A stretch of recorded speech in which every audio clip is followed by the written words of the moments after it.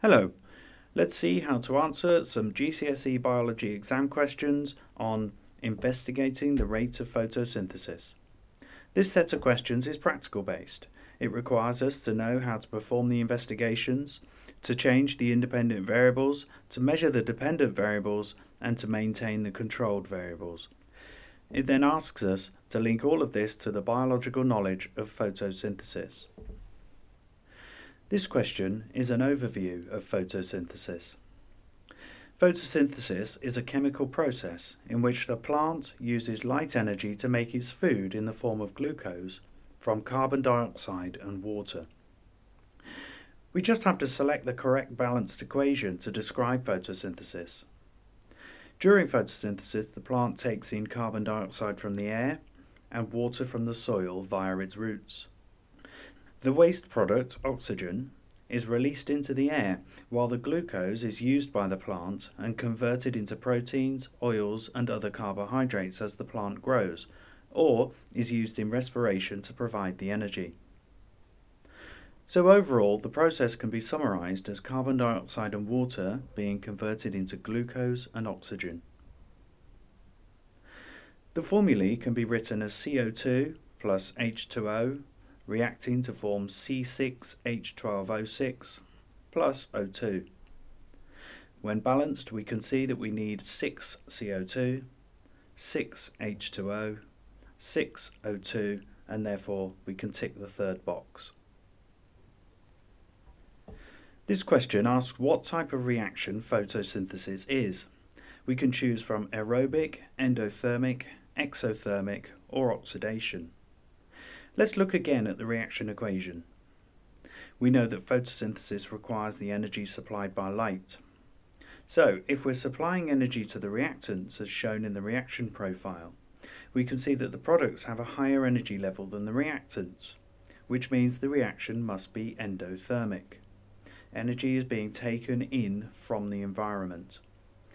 Exothermic reactions, don't forget, release energy into the surroundings.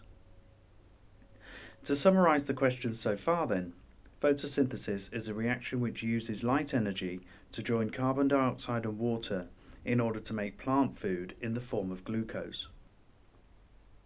Are you hungry? Yes, I love a light snack. If you two have quite finished, thanks. This next question introduces an investigation into the effect of light intensity on the rate of photosynthesis. The apparatus is shown in the diagram here.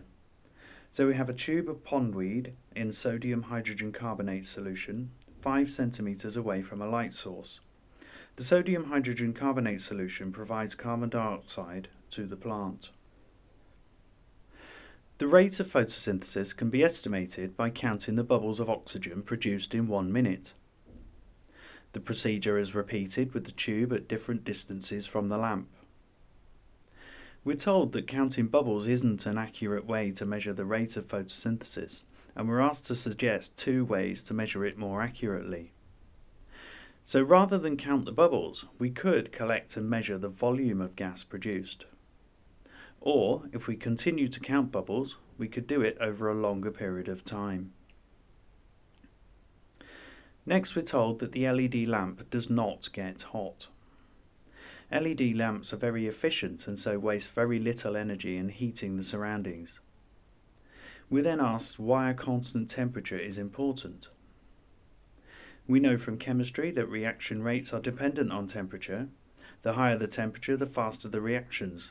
So any change in temperature will change the rate of photosynthesis, and we wouldn't be able to tell if the rate was being affected by the light intensity. We also know from the enzymes topic that if temperature increases too much, the shape of the plant's enzymes may become distorted, or we say that the enzyme has been denatured. In this case, their substrates will no longer fit the active sites, and the biochemical reactions inside the plants will stop. Therefore, the plant will die, and the rate of photosynthesis will drop to 0. We can summarise all of this by saying a high temperature will denature the enzymes that control photosynthesis.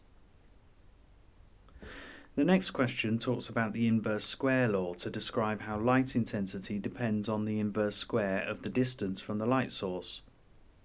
We have to explain how the light intensity changes as the distance of the pondweed from the light source is doubled, and we have to include some calculations. If we take the statement that light intensity L is proportional to 1 over d squared, we can see what happens when we double the distance from 5 centimeters to 10 centimeters by substituting the distance values into the equation. So when d is 5, d squared becomes 25, and 1 divided by 25 is 0.04. But when d is 10, d squared becomes 100, and 1 divided by 100 is 0.01. Similarly, we can see what happens when we double the distance from 10 centimeters to 20 centimeters by substituting these distance values into the equation. As we've just seen, when d is 10, d squared becomes 100, and 1 over 100 is 0.01. But when d is 20, d squared becomes 400, and 1 over 400 is 0.0025. In both cases, doubling the distance causes the light intensity to reduce by a factor of 4, or is quartered. Here, the student has produced a table of results.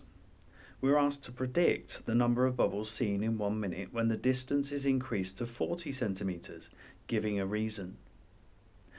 40 centimeters is twice 20 centimeters, so the rate of photosynthesis at 40 centimeters distance should be quarter of that of 20 centimeters.